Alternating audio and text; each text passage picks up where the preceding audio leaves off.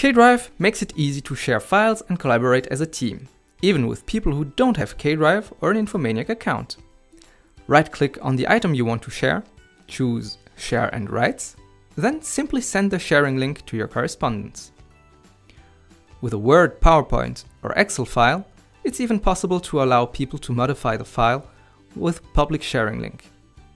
If you're in business and you have the Team or Pro plan from kDrive, you can even share items with kDrive users. For example, let's say I want to share this file with Barbara and Mark. I just have to enter their correct names here and send them an invitation to access this resource.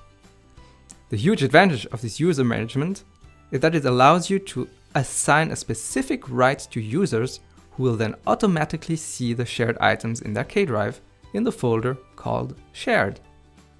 To sum up, simply right-click on items to be shared and choose the persons you want to share them with.